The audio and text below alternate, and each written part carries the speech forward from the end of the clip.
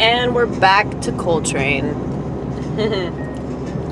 So we went from Tupac to the Grateful Dead to John Coltrane.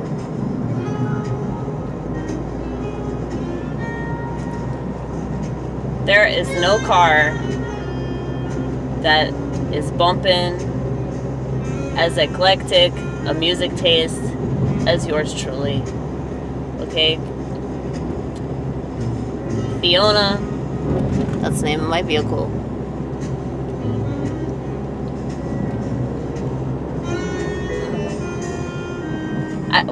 I'd like to think that she enjoys my music taste, but I really don't know.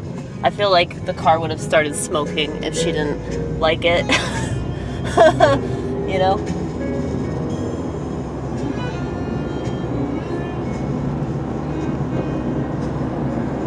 Do you ever think that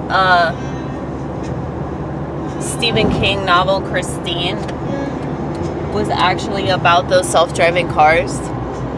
Because I was thinking about that, and I was like, what if Stephen King, much like many other authors, could see the future?